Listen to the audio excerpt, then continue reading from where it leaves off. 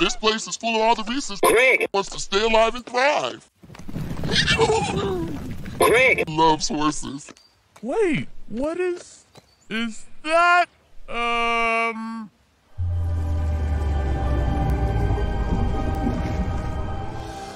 Wow, so this makes me very uncomfortable.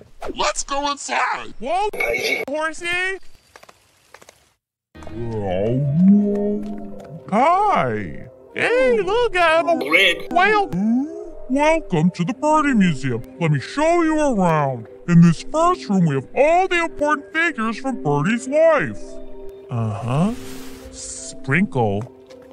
And now for a very special treat. We just had this installed yesterday. It's a peek into what Bertie does when Greg's not around. I wonder what Greg thinks I do all day. Harsh, but very accurate. Now, here's a permanent exhibit, a celebration of your friendship with Tuca. Ooh, look how cute we are.